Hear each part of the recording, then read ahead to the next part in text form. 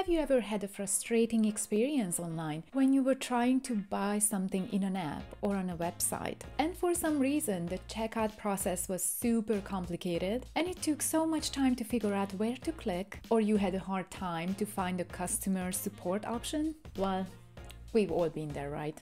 You just really wanted to throw your phone away or pull your hair out, or you might have given up completely and you never finished buying the product. So the company has actually lost revenue because you couldn't complete the checkout process. They just made it too hard for users like us. It's terrible for business and exceptionally frustrating for users and customers. So that's where UX, user experience designers, come in.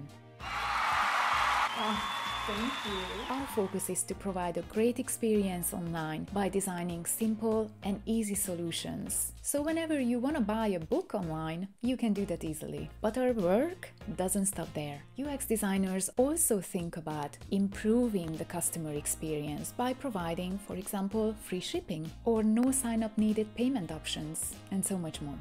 So user experience is the melting pot of three things: putting the users and customers in the center of the experience.